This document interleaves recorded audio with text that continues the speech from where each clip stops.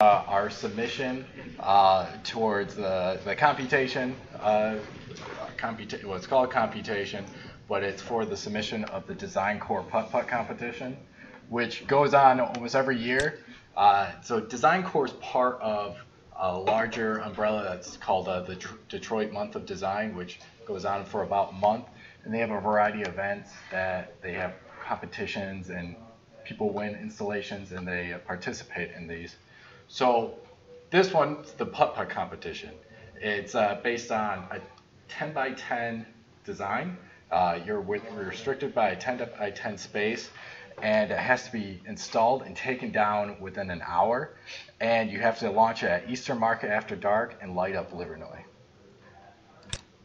So our concept when we first started this was, let's have a design that people can come and play over and over again, that they're not going to get bored of, that it's always a unique experience when you do this. And for order to do that, we leverage computation to do that. Because computation, you can have a large amount of data, and you're able to manage that, and you also use that data to generate designs. So the first thing we did was, with our 10 by 10 space, we divided up into a 5 by 5 grid. So that was able to give us design options, or able to break it up into modules to create these different designs that we can shift around, but also will help us with the portability because we have to take this down and put it back together within an hour. So to use these tools, we use Rhino and Grasshopper, which are visual programmers. So to design with this, it's usually the opposite of how you typically design. So when you typically design, you'll start big and you work your way to the detail. With generative design, you start small and you let it populate big. So we focused on just that 2 by 2 module. So the first thing was the ball, was the curve of the ball, the actual, like, okay, we have the motion of the ball going through, and we defined that by just 3 points. It's a simple 3-point curve, and we overlaid that 3-point curve on a 3 by 3 grid. Well, next, we isolated 4 points within the center of this grid, and we assigned it a value. So when the curve of the ball approaches these points are going to move up vertically. And that's a simple just math ratio of, the distance is y, and we're just going to take the half of y, and that's going to be the vertical. And once we establish those points, it's a simple, we're going to generate a surface from those points. And this is just a simple Grasshopper script that we used. And it's defined by 3 variables, the 3 points that define that curve. And we use that, with that, we generated 8,124 modules. So we actually generated 8,124 modules. We didn't just say we made that those are the options. We actually had the script run through all the options and generated an image, and we just assembled the image in a short video. So what do you do with 8,124 modules? That's the next thing. So what? You generated all these modules. What do? Well, we have to start classifying. We have to start understanding what their potentials and opportunities are. So first we added up all our variables. So point A, B, and C, and we established a domain for each of those. And that within that number and within the domain that falls in, we classified it as a par 5, par 4, par 3. And that's how we were able to start breaking all these modules into something a little more manageable. So then once we had a 10 by 10, we had our 10 by 10 site, and we arranged 5 modules for each one. And of course we had 4 neutral modules because we needed a space where someone could lay the ball and start actually hit the ball. And of course our 1 module that had the hole in it. And just with all those, we had about 10,155 different design options that someone can come up and use. We also expanded that. Once we selected one of those, 10,000, we had about 12,500 different options where we could actually pick up the panel and rotate it around. So it gave us even more options when a player is using it. And we were selected to be one of the finalists, and it was a big celebration. We were really happy, but at the same time, we have to somehow build this thing. So the first thing, our first idea was, okay, what if this thing was made up of a series of panels, and we had 3D printed standoffs, and the standoffs were attached to the subsurface, little substrate. We picked 3D printing just because that was the most accessible digital fabrication tool that we had. We were a little nervous with all the unique triangle panels because we're pretty limited access with a CNC machine, and we knew we were going to have some very difficult angles, but we were pretty confident we could find someone to get it lent for a few hours. Another obstacle that we came across was all our different 3D printers. So we had two other designers, me and another designer had our own 3D printer, and then Neumann Smith had 2 Ultimakers. And all these ran at different software and had different hardware requirements. So it became really difficult to have these things talk to each other, and we were able to, and we essentially had to reformat our duplicator 4S and completely almost rebuild it to make it similar to these other ones. And that was because some of our parts were slightly different. We were about 1/16 of an inch off on a lot of our parts, so it took us a while to kind of make sure everything's producing the same result. And also we noticed some small minor ones, just how the infills worked, how they created circles for the little drill holes that we were planning. So it was a difficult task, but we were finally able to get them to work, and we started finally to make rapid prototyping. And so these were just a few of our examples. We even had like nuts that friction fitted within each part where we dabbed adhesion. There was parts where we just had a simple drill. We drilled right into the part. We even had little parts that flared out. Now each panel is unique, and each one of these parts are unique. So we could have all these different flare-outs, and these flare-outs were unique for each one. So it was almost like put together a puzzle, and we thought that could be a really quick way to assemble this thing. So this was our first mock-up panel. It was a simple flat panel. We just wanted to see if the triangles were durable, that the diameter of the standoffs worked, and we were pretty happy with it. I think it got us thinking a lot of different ways we can go about.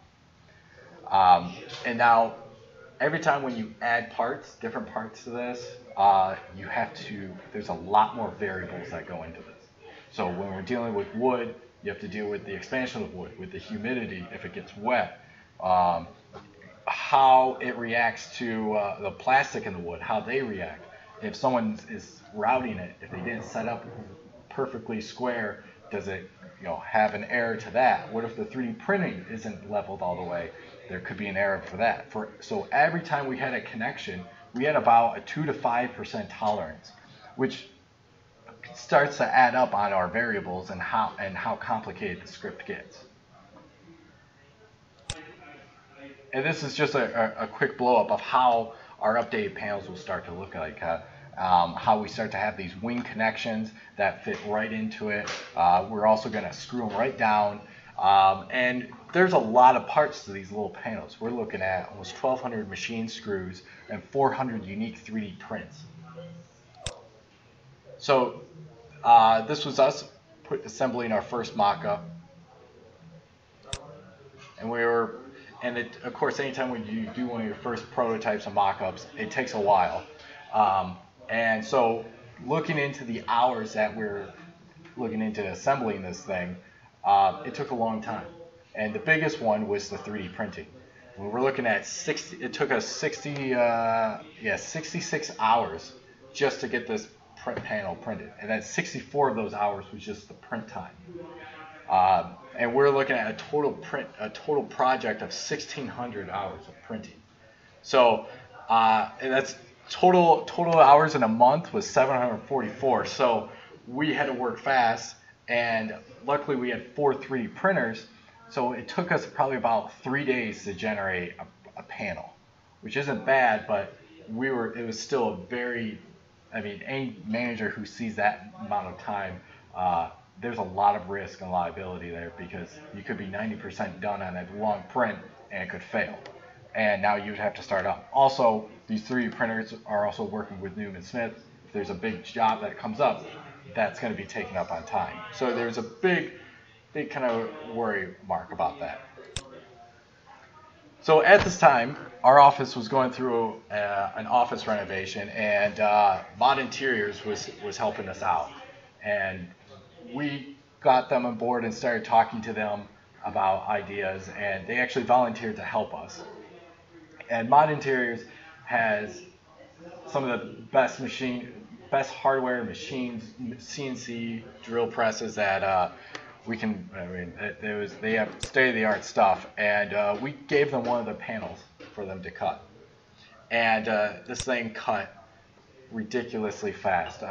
When we did our test cuts on our CNC machine, it took us an hour and a half for a panel. It took theirs 15 minutes, and that was not even on the fastest setting.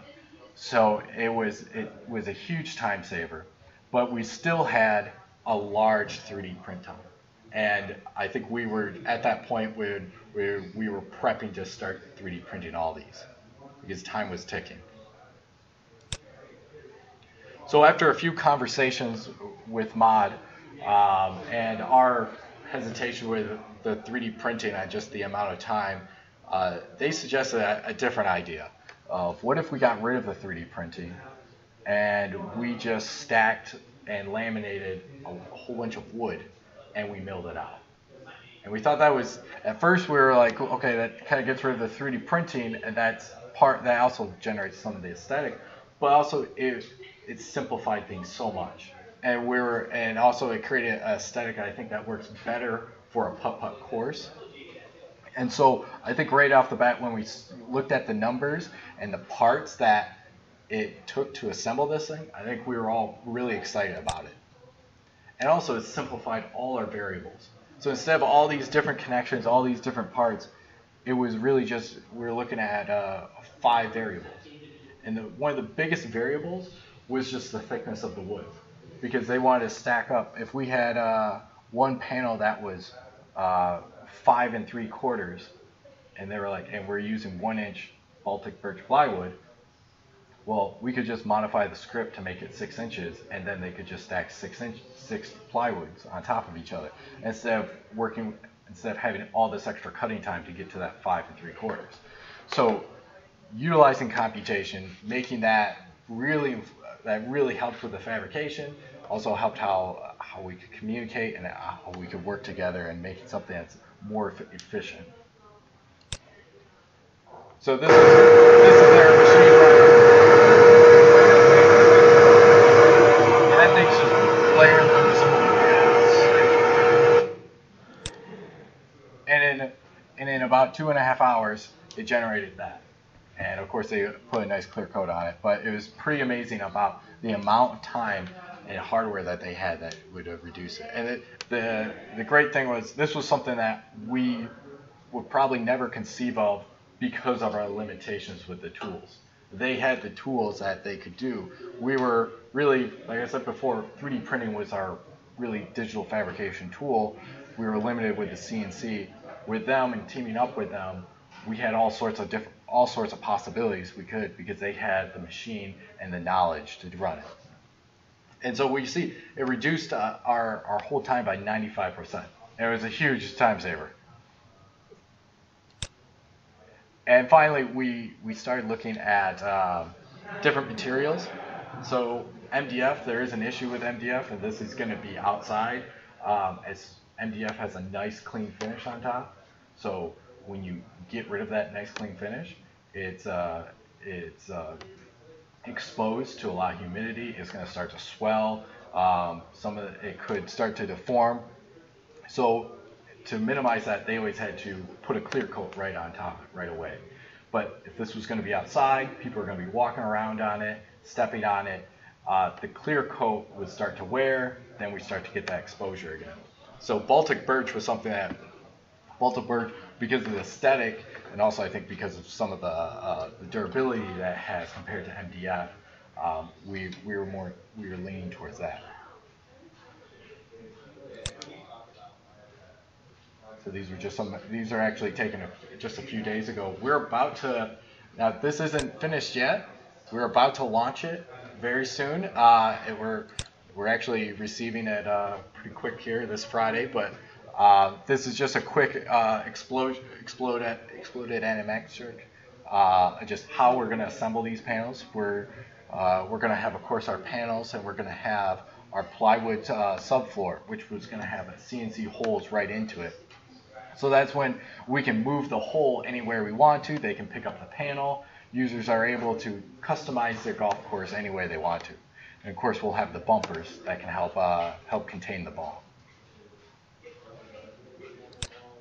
And this is what it looks like assembled. So, like I said, I mentioned before, it's not finished yet. It is on its home stretch, as the panels are almost all done. I think we're just putting a clear coat on them now. But I'm going to leave you guys with this, that if you want to see the final result, come see us at Easter Market after dark. It's also the same day at the AIA Awards. And we'll also be at September 28th at Light Up Livernois. And if you can't make all of those, you can always follow us at Neumann Smith, or my own Instagram account, Inference Studios, or just hashtag us at Computation. So, thank you guys. Thank you for everything. Yeah. Any questions? Did you design each one of these panels individually and then try to assemble them together just to see what the outcome would be, or did you look at it as a whole at the same time? When we had our, first we looked at them. We had the script run through all of them, and we looked at the images and wrote data around. We picked out a few of them that we thought were that had kind of the most range. Some of these were pretty flat, and maybe one or two panels were up and down. So there was also a manual process that we went through on these panels. So it wasn't just like we spat it out and we put it into pars. We actually looked at them and made sure, okay, this one has the most dynamics elements to it. Did you run golf balls over them yet? Or yeah, we have. And a good thing we did, because our first panels, when it slows down, it does hit one of those cracks, and it just follows that crack along. With the full-on CNC routed ones, I'll be surprised if anyone gets a hole-in-one on that, because it's really difficult. So yeah, we lined up a few of them and hit them around. We actually lined up our two mock-ups and bumped them around. And we're like, yeah. Did you find with the actual balls that maybe you didn't need quite as much elevation to make things pretty difficult? Or? It's funny, we didn't go too much into making how difficult or how easy we can get it. It was actually just more of us looking at, like, picking out the ones that had the most difference, and we're like, okay, we want something that aesthetically has a lot of range to it, and we didn't look at like how difficult this thing could go. Yeah. Can I ask why you chose to have these be triangles? Like when I think about my time with the grasshopper, which isn't much, I know that there's ways to apply spline type effects so that you have smooth surfaces. That would be more like a golf course feel to it. Yeah, absolutely. No, that's a great question. Yeah, one reason why we didn't pick more of a smooth surface was just the limited of our tools. So when we first got the go ahead to put together this competition, you're always kind of like, the first thing you do is stock take of like, what are the tools I have.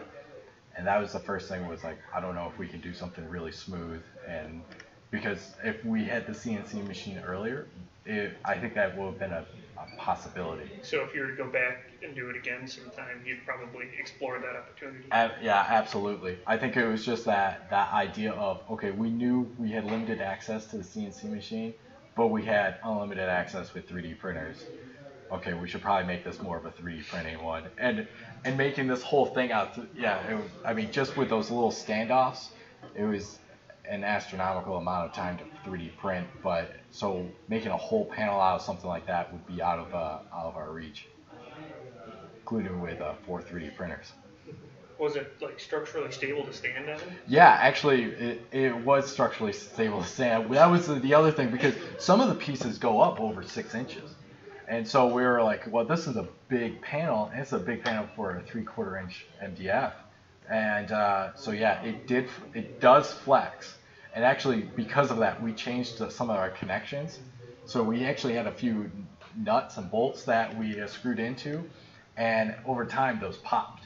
Because the wood would deflect, and over time the glue and the friction fit of the nut would just pop out.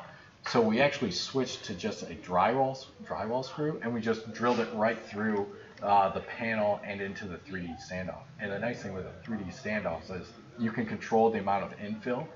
So each one has all these different layers built into it, and so when that drywall screw went in, it caught a lot of those layers, and it was hard to rip up. We found that to be a much more durable option. So despite how much time you spent on it, you learned to... Yeah, yeah, and that was one hesitation was when we were talking to Mod about that point of departure. Was like, man, we spent a lot of time on figuring out this 3D printing stuff and get it to work. But at the end of the day, we had to like stop and look at the design process. And it was like, we would have not gotten here if it wasn't for all that 3D printing and getting this. So this was just a point of departure, and it's just part of the design process. And we have to honor that and be honest with it, and go with it. Because then at the end of the day, we have to answer, well, why did we pick a design that took 95% more time and it cost us more money to do? So it was like, the aesthetics are different, but I think in the end, it's a much stronger project. And you did this entirely at Neumann Smith? Yeah, with your own employees? So it was most of the time it was me, Trent Schmidt, and Jason Baker. So we us 3 designers put a lot of time into this, and of course Mod was right along with us too.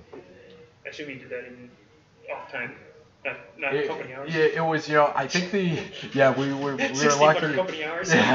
No, we were very fortunate that Neumann Smith allowed us to use some of our hours. A lot of it was some of a lot of the 3D printing stuff when dealt with our personal 3D printers were a lot of late nights on our hours, because that was our products and stuff that we wanted to fix up. But Neumann Smith was really nice to allow us to use these hours and to do it. And we were pretty conscious on making sure not to spend too many hours. And we were also very lucky that Mod was able to donate some hours and help us out.